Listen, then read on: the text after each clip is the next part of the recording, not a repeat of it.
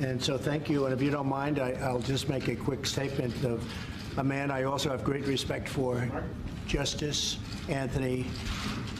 You know who I'm talking about. Justice Kennedy will be retiring. He's been a great justice of the Supreme Court. He is a man who is displaying great vision. He's displayed tremendous vision and tremendous heart. And he will be missed, but he will be retiring. And we will begin our search for a new justice of the United States Supreme Court that will begin immediately. But we have obviously numerous people. We have a list of 25 people that I actually had during my election. I had to 20, and as you know, I added 5 a little while ago.